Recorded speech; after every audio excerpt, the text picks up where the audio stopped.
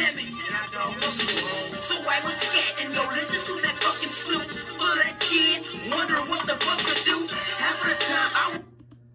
Yo, what's up? What's up? It's your boy Lil Yah from UNLV. You with me? Hit that like and subscribe button. Tell a friend about this. Yeah, you with me? Check it out. Check it out. I want to run this up about when UNLV actually had a show with Tupac in Lafayette. That's right. UNLV had a show, a real concert with Tupac in 1993 in Lafayette. Man, it was a wild night that night. Man. We were signing Cash Money Records at the time. We went out there deep, the whole entourage. UNLV, PMW, BG, Miss T. I think Miss T was there. I know BG and PMW were there for sure. Lil Slim. We was cocked. You know what I'm saying? The whole label went. So what happened was Tupac went on stage. This during the time Dear Mama, it was that Dear Mama album, Tupacalypse, matter of fact. It was that Tupacalypse album. He was promoting that and doing his thing. He was known in Lafayette, but it wasn't until, you know, he passed to where he got that big. You know what I'm saying? I mean, in the beginning, he was big, but he wasn't as big as his Death Row days. You feel me? So Tupac actually got on stage, and some dude snatched the other microphone off the stage and said something small to him, like something about Tupac, you bitch, whoop-de-whoop.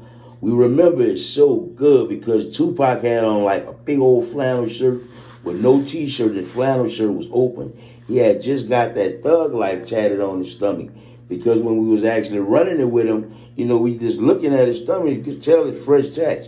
It wasn't even colored in yet.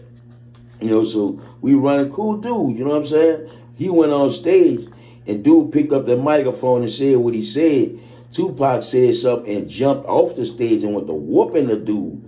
Man, the thing about it, he had like 15 cats on stage with him, and ain't none of them going that water with that man. None of them. Tupac, little bitty dude. I'm talking about like a little, I'm 5'5.5". Tupac had to be like a half an inch taller than me, maybe an inch taller than me. Real skinny dude. You know what I'm saying? With the heart of a lion. He jumped in that crowd, handled been like a motherfucker. They cut him, stabbed him with bottles. We looked like we in a DJ booth. We just looking down at this shit.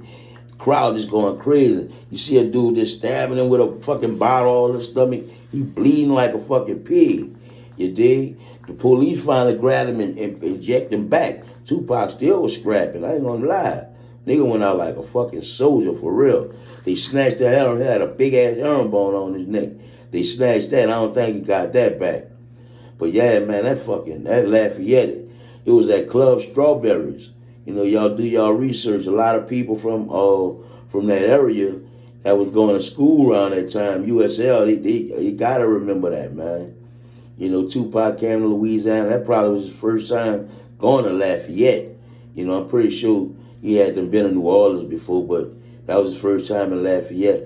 And UNLV definitely rocked that thing, holding our own. You know, that was a legendary memory that I definitely remember, you know what I'm saying? So shouts out to Tupac, R.I.P., man. Shouts out to Big Shaq. You know, Shaq had a fight in the same spot. I'm going to leave that for another ep later on, man. You know what I'm saying? Strawberries went down. I even got another ep for y'all about Bone Thugs and Homely when we got into it with them in the same place.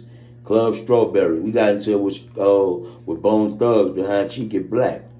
You know what I'm saying? Cheeky can vouch for that. I might just get Cheeky on here with me and let her help me run that up. You with me? That'll be some gangster shit.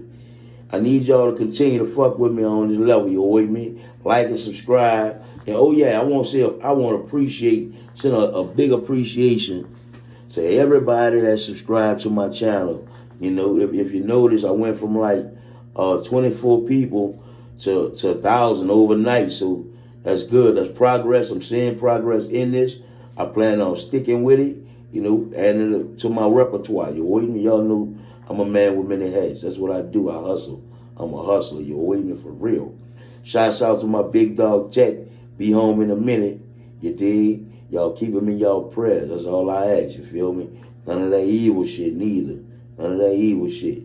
Pinsanola in stores, you already know how it go.